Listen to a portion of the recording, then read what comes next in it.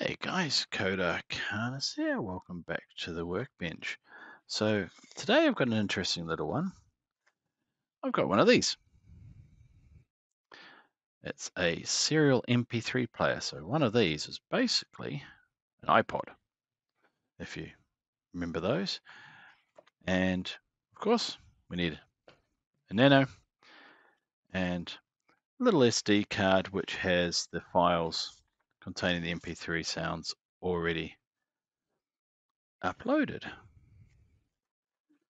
So, what's on the SD card? I'm glad you asked. So what we have is I've mounted this as up on the computer so I can upload files. There's a directory called MP3 and then two files. One, I'll zoom in a bit so you can see it a bit better. There we go. The first three characters have to be an index, so 001, 002, 003, etc. What comes after that doesn't matter. It's just those first three characters have to be an index. So now we've got the files on this. Let's whack it into the machine. And this has 4 pins on it. So receive, transmit, VCC, and ground. Now, trick for the beginner here, and it's caught me out many times myself, even though I've been doing this for a while now, is, so I'm just trying to move papers around. I need to tidy my desk. If you're connecting a wire between one of these and one of these, the receive on this goes to the transmit pin on here, and the transmit pin on here goes to, receive to transmit, transmit to receive. So basically you got to swap them over. You don't put RX to RX and TX to TX like I've done many times in the past and then sat there trying to figure out why the system wasn't working properly. So I've got 1, 2, need another couple of wires. There's a blue and let's find a red. No, that's not the red. That'll do. Right, so VCC to 5 volts, 5 volts, 5 volts. There we go.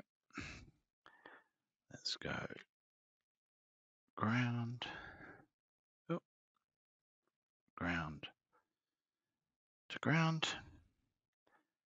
Right. RX pin goes to pin, let's go pin 10. And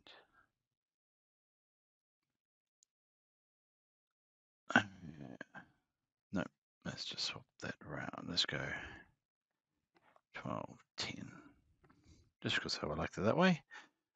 So power, then we have receive and transmit across to here, which of course when we're setting up the serial device, we've got to make sure it's switched around.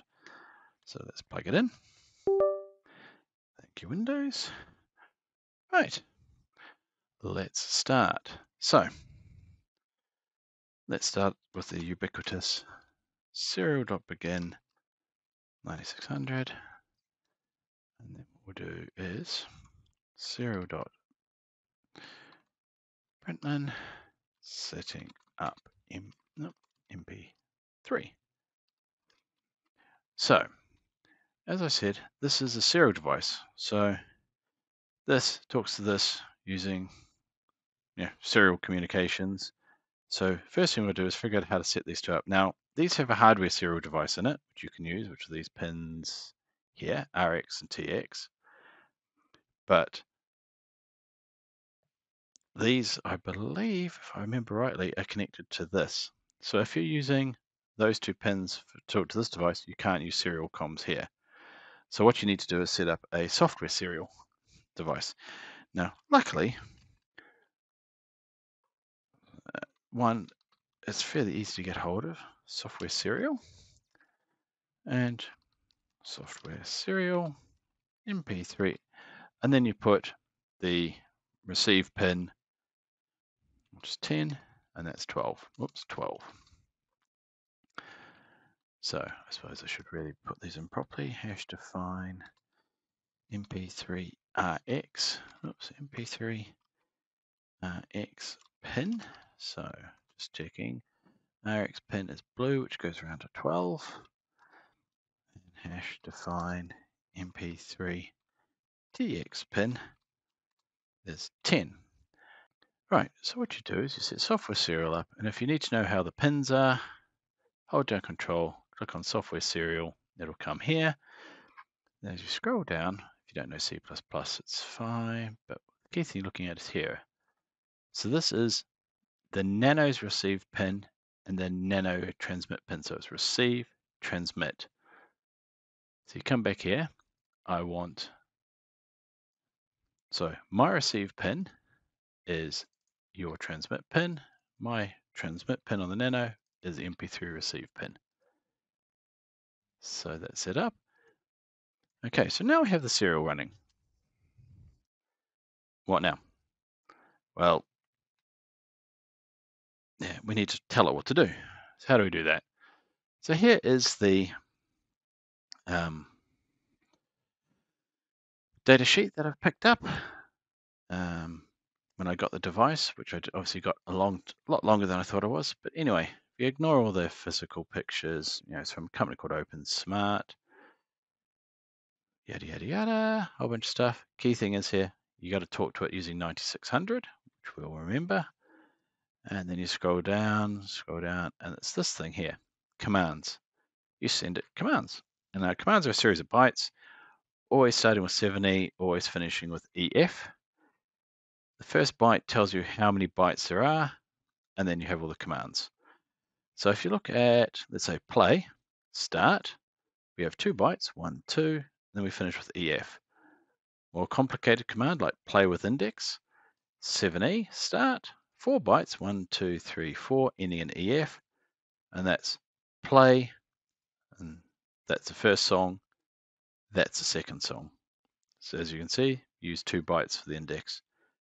And what we're going to do is play with volume, which says play first song 01 at volume 1E, which is max volume. You can go 0 to 30. But first off, we have to tell it we want to use storage device to the TF. This document calls TF to mean the SD card. So we've got to send it that command. 7E, blah, blah, blah. All right, so let's just copy that. Switch back to the workbench. Paste it in.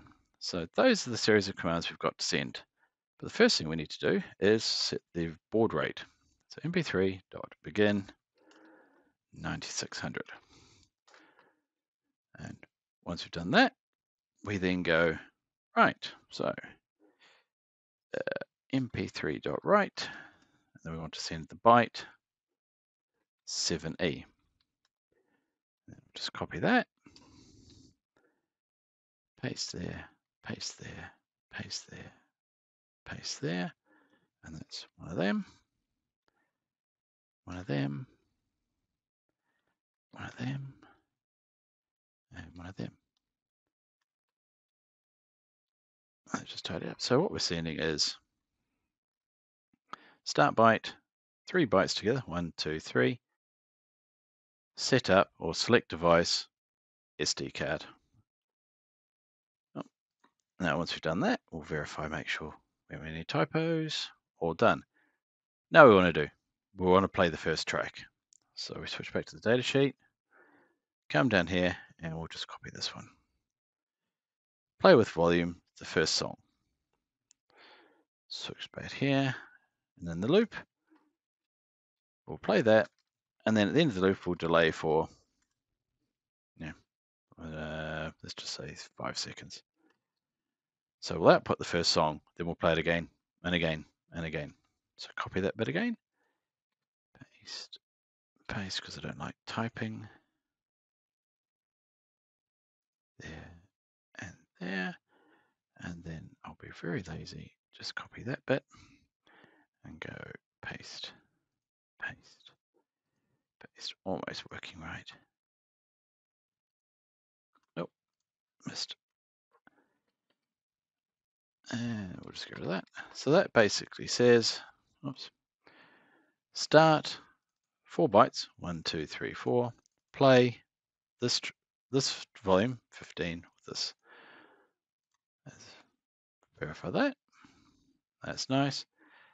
And let's upload it and see what happens. Dum-de-dum.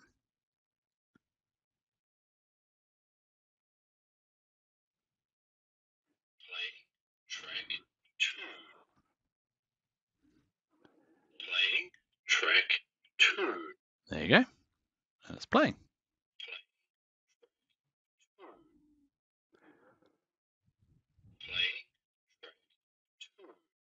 It's saying it's playing track 2.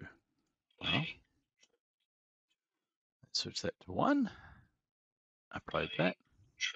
When I switch this to 2, I may have my tracks the wrong way around on the file system. Okay. There we go. I'll unplug that because you don't really need to be saying that over and over and over again. So, yeah. So basically, that's it, guys. Set it up to select the SD card, play a song, and there are lots and lots of different commands. I believe that one there, inject, you can actually send it the bytes to play over the serial device, which will take a bit of time, given the fact it's only 9600 boards. It's not particularly fast. Sleep, reset, first song, 10th song, all that sort of stuff. There you go. You can actually put them in directories. So you tell it which directory you want, which track. Don't know why those two are getting it around the wrong way, because I'm pretty sure I've got set it up right. But something to play with in the future anyway. And then you can do statuses. So, with this, you could probably write yourself a nice little GUI if you wanted, which sat on your PC, sending commands through to the serial port out to the device to, you could say here, if I press the 1 key, start playing song 1, rudimentary GUI. But yeah, so that is a relatively simple, fairly easy to use serial MP3 player. Lots and lots of applications. So I hope you found that interesting. These things aren't expensive. I think they're about $5, $10 each. This is Australian, so what, $7? £5, $7. Relatively simple, fairly cheap. You can whack 32 gig of MP3s on here if you want an extremely large playlist. And as you could hear, it actually was quite loud. And this is only for a small little 1-watt speaker. So you can imagine what happens if you plug this into a bit of an amplifier circuit and bigger speakers. But I hope you found that interesting. Like and subscribe, leave any comments below, and I'll catch you next time. Bye.